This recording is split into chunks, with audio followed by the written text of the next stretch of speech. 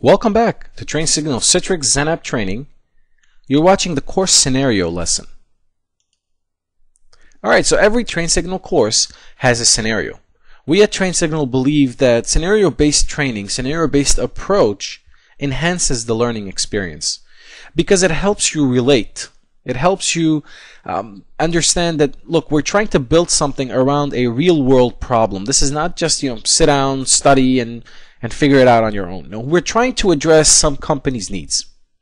What we're going to do during this course is you and I, we're going to have this relationship of a mentor-apprentice approach, where you're going to help me and I'm going to help you design and deploy the finest Citrix XenApp 6 environment out there. And we're going to help my customer and your company, Encom, in delivering these services to its community of customers, its users. So what is the scenario for this course? You have Encom. Encom is a world leader in software development, game development company. Encom is headquartered out of Santa Clara, California, and they have a development presence obviously in Santa Clara, but also in India, China, and Australia. So their development efforts are spread out worldwide. They have about 400 developers, and these developers are employees because almost every one of their employees is a developer. But these developers, if we can call them, are spread out in the form of 200 in the US and about 200 international. Encom has a need to centralize its development efforts and grant offshore developers remote secure access. So the way they have it configured today is they're in a decentralized model. They have file servers and different types of servers, domain controllers, exchange servers, etc. in different parts of the world. Now, Encom has come to the realization that, this is not working for us. We want to be able to centralize our source code. We want to be able to secure it.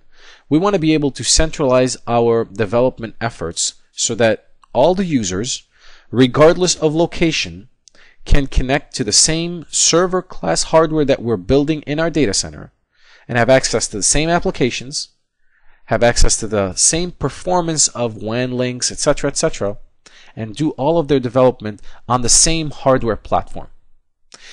Encom doesn't want to necessarily have to deal with issues and rules and regulations in different countries on how to export its source code and files and folders. So what they've decided they want is, hey, we want to be able to centralize everything here so that we avoid all of those issues. Users should be able to connect, and we want to give these users, because they're developers, the flexibility of connecting anywhere, anytime, over any device using any connection.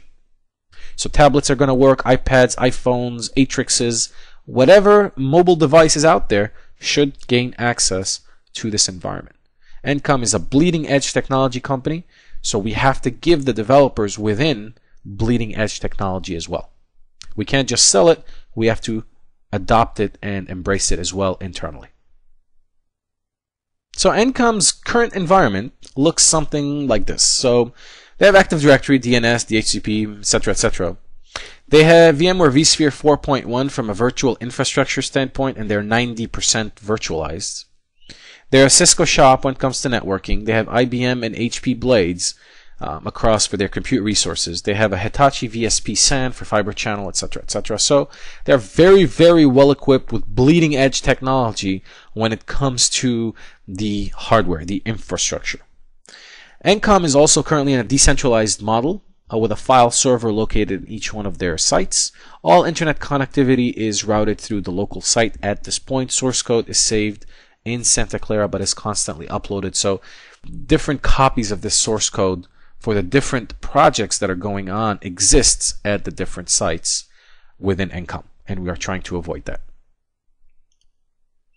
So what is Encom XenApp 6 project phases? How are we going to approach the implementation of XenApp 6 at Encom? So phase 1, what we're going to do is we're going to install XenApp 6. We're going to make sure licensing is working. We're going to deploy the access gateway and make sure that remote secure access has been granted. We're also going to configure the web interface so that local or WAN users can connect to a web page and launch applications that way if they needed to. Phase 2, we're going to move into configuration. So we're going to configure published applications, streamed applications. We're going to publish content. We're going to publish desktops. We're going to take care of all aspects of applications and address applications of different sizes and different requirements differently. We're going to take a look at content as well, streaming, etc. We're going to take a look at all of those, and we're going to configure mobile device access using the Access Gateway. Now, phase 3 is deployment. How are we going to connect users to this new environment? We're also going to take a look at, well, how do we administer users? Now, one of our jobs, me and you, is going to be to do a knowledge transfer. I'm going to do a knowledge transfer from me to you so that when the deployment is done, when the environment is done, you can administer this environment, and in turn you're going to do this knowledge transfer to your colleagues. So phase 3 is going to deal with fine-tuning the environment, with managing the environment, with administering the environment, but a large portion of phase 3 is going to do with knowledge transfer, because I'm going to transfer all the knowledge that we've done during this implementation on to you so that you can then spread it among your colleagues, whether it's help desk or architects and engineers in your environment. I hope this lesson was informative for you, and I'd like to thank you for viewing.